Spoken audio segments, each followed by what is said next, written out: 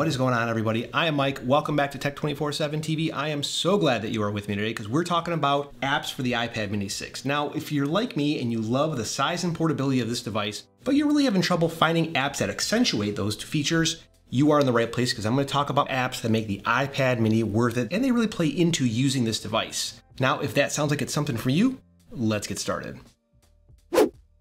All the apps I talk about in today's video will be linked in the video description below, and today's video will be actually broken out into different sections covering productivity, creativity, and really just for fun or entertainment. For full transparency, I've either paid for the app or the subscription to the app myself, and none of this content is sponsored. Now, on that note, I would like to make this a recurring series for you, so if you want to see my favorite apps ongoing on a monthly basis, let me know down in the comments below. Let's talk about what my thought process is about how I determine whether this app is going to stay on my device permanently. I download and try a lot of different apps. Some of those apps are free. Some of those apps have a cost component, whether it's a one-time purchase or whether it's a recurring purchase. And when I look for an app, I'm looking for it to excel and really take away the friction with one part of my workflow, whatever that may be. Now, since I'm using my iPad mini, this device is always with me, and if I'm at home, I'm carrying it with me from room to room. If I'm out and about, it's going in my day bag, and I'm carrying it with me there. So I'm using this as a proxy device to my iPhone. Now, if I can find an app that can simplify my workflow and get me or net me more free time to do something else or to do another task, that is right up my alley. That's what I like to see.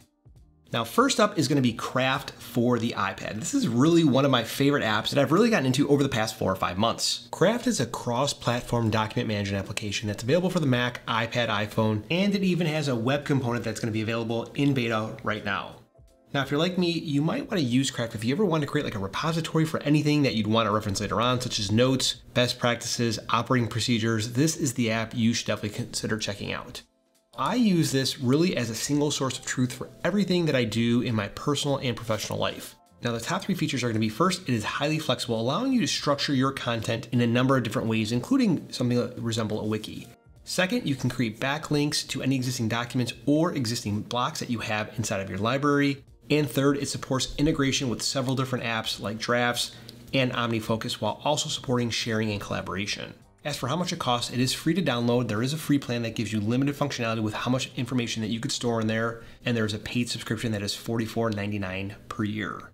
Now, next up is going to be an app that I use for brainstorming, for collection, organizing, and it's MindNote. Now, I am a very visual thinker, as I mentioned in my 90-day review of the iPad Pro, and I really use MindNote as a way to document ideas and then flesh them out in such a way where it makes sense to me. Now, MindNote works well on the iPad mini, 1, because the iPad mini is just so small, but 2, because it supports the Apple Pencil. You can write in with MindNote, you can use the Apple Pencil to organize, and it really just feels natural using it on this device. Now, in terms of how much it costs, it is $2.49 per month for the subscription, or you can pay annually and it's $20 a month.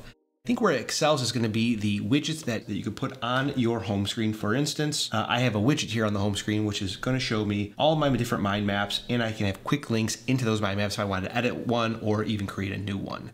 MindNote for this device really is, again, it makes sense because of the size, the portability, and the form factor. Now, the next app we are going to talk through is going to be Notion. Notion is a cross-platform app as well, and it's in the same vein that Craft is, where it's a document management system.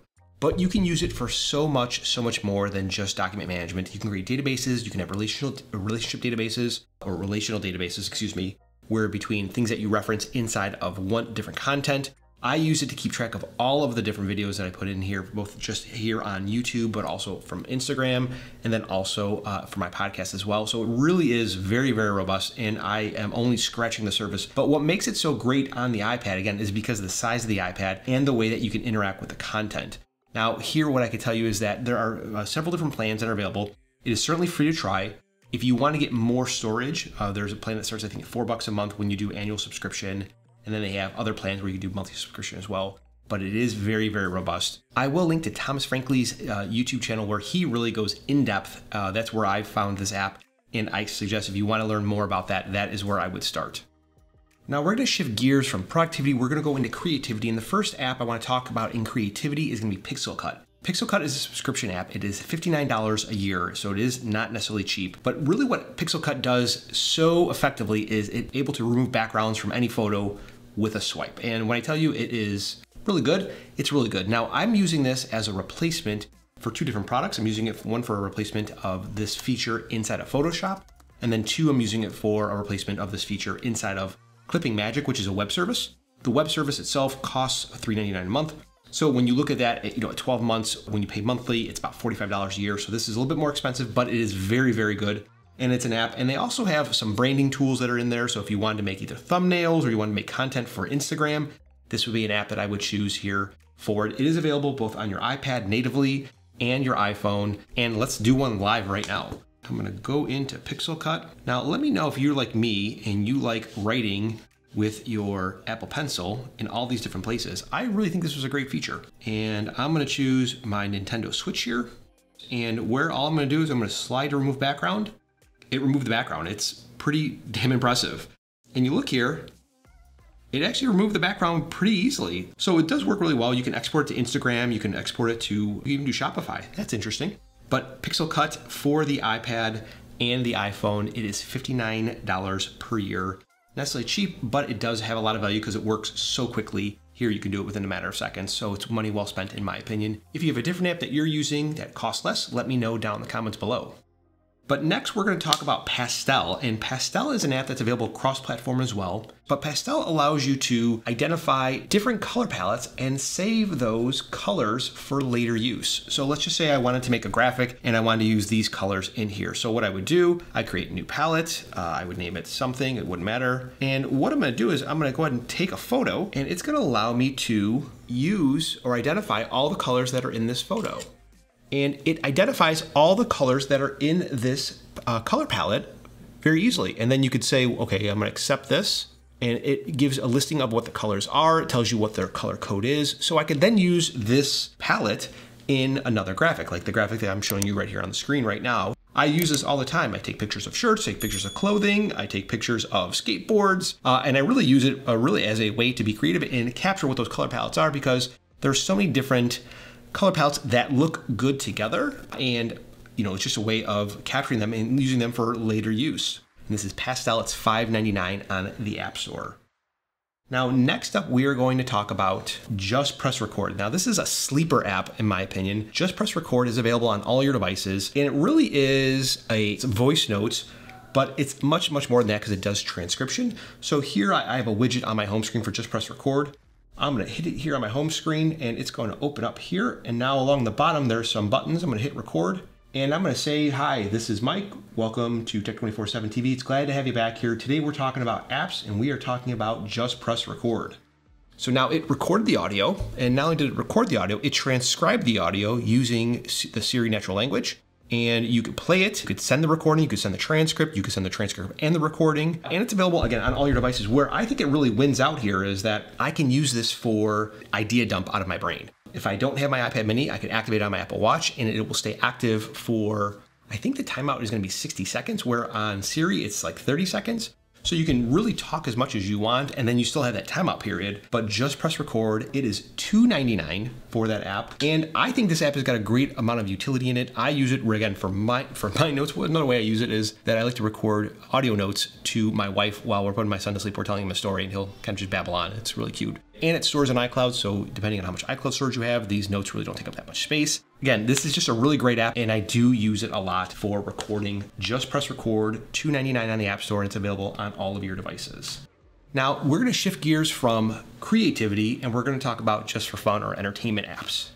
First app we're going to talk about is Paprika, and Paprika is a recipe management system. So you kind of see the theme here. A lot of things talking about management of documents, management of information, because that's really what I'm big on. In terms of recipe management, Paprika is a way to organize and collect and tag recipes that you have, and to give you really the instructions how to cook that. Now, I'm not a great cook. I do need to follow instructions, I imagine like most people do. I don't have these recipes just kind of coming out of my ears like my mom does. Paprika shows me what I need to cook for a specific recipe, all the ingredients, the measurements for those ingredients, and it will go ahead and outline the instructions in a linear fashion, so it's very easy to follow. Now, Paprika is $2.99, and it shows that it's a universal app on the App Store.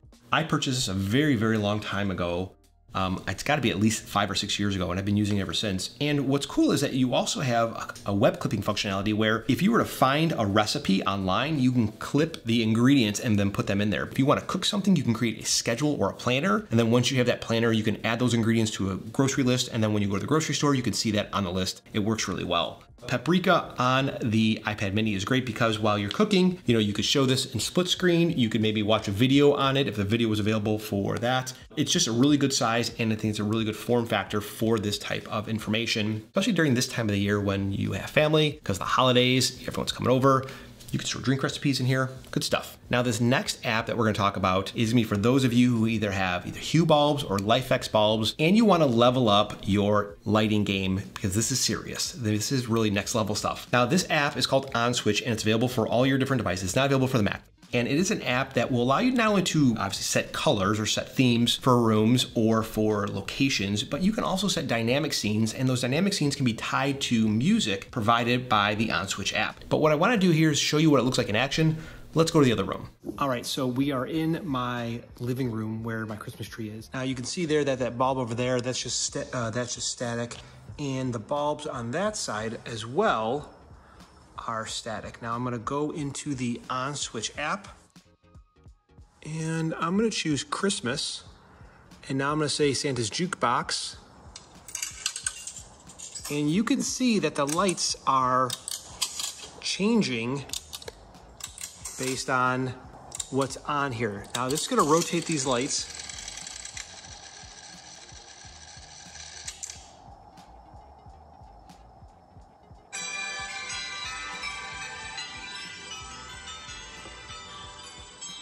That was pretty cool. Now at $35, this certainly is not for everyone. One, because you have to have LifeX or Hue bulbs, which are certainly not cheap by any means, and you have to pay on top for this app. Now there's many different plans that are available within the OnSwitch app, not necessarily just the $35 plan. That gives you access to all the scenes, and they always do add new scenes, whether it's sports related themes for games that are going on, or their football, their holiday scenes. So there's a wide selection of stuff. I at least suggest checking it out because it is pretty cool. Now, hopefully you were able to glean something from today's video, and if you were, I want to know what it is down in the comments below. Now, I have another video coming out very soon regarding some cases and some accessories for the iPad mini 6, so make sure you are subscribed if you want to see that. My name is Mike. This is Tech 24/7 TV. Folks, it was great seeing you again today. I'll talk to you in the next one.